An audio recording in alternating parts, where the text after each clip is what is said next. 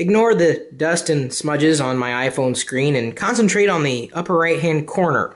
Despite having a case on my iPhone 5, I dropped it on the cement today and just discovered that I now have a crack in it. So, I'm going to use this experience to see just how well Apple handles a screen replacement in store after setting a Genius Bar appointment this afternoon.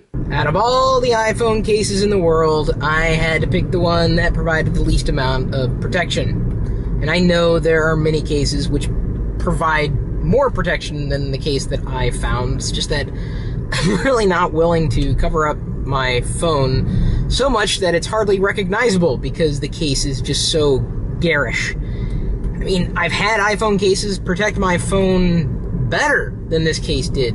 This is not the first time that I've shattered an iPhone screen. I had dropped my iPhone 3GS back in the day, landed flat on its face, and had a hairline fracture right through the middle of the screen, and it sucked. But I was able to get it replaced at the Apple Store, and it didn't cost me anything. This was a long time ago, though. I mean, the 3GS compared to the 5, so I don't know how much it's going to cost me tonight.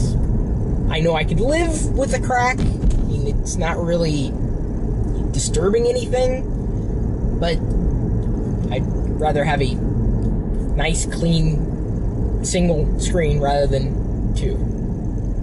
By the way, I dropped it from a height of about 1.5 feet. Didn't really have that far to fall. It's not the distance that seems to matter as much as where it hits and how it hits. Boils down to bad luck. Right about now, I'm wishing I picked up Apple Care. Same-day service, not bad. Exactly 10 minutes after I arrived at the mall, I'm leaving it. That's how long it took. Not long at all. They replaced the screen by replacing the entire phone. Maybe it's just as well that I didn't get the Apple Care warranty, because it would have cost just about the same. On one hand, I was able to get it replaced within hours. On another hand, it wasn't exactly cheap. But on another hand, oh wait, I'm out of hands. This case here is dead to me.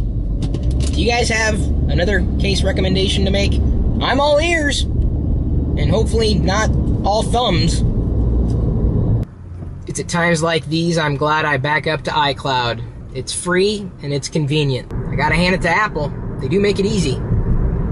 Yeah, easy to break the glass, but it's also easy to get back up and running. The process, for the most part, was painless. Here we go with the restore, and now I wait. You guys ever cracked your smartphone screen or your tablet screen? Did you live with it? Did you replace it? What would you do? If you have any case recommendations to make, leave a comment. Huh, I was still under warranty. It didn't cost me anything to replace. So let me get this straight. I cracked my iPhone screen, got an appointment the same day, got the phone replaced, didn't cost me anything.